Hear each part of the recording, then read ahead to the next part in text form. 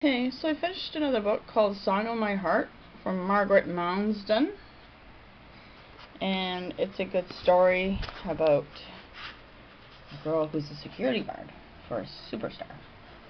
So Andy Cox lands her dream job looking after two daughters of pop music icon Jazz Summers. But when Jazz starts arranging a summer charity concert in the grounds of his country house and the girls become the subject of kidnap threats, the troubles really begin. Along the way, Andy acquires a new stepmother in the eccentric Harmony, and then she loses her heart to Jazz. So it's a nice little romance story, lots of romance.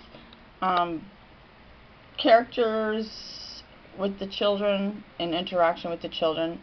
So if you want to write about families and stuff, this is a good book to study on how to interact with a family.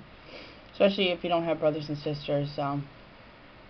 It helps you understand sibling rivalry and what kids go through, what they do. So it's very well written, very interesting, and it's very lighthearted and refreshing.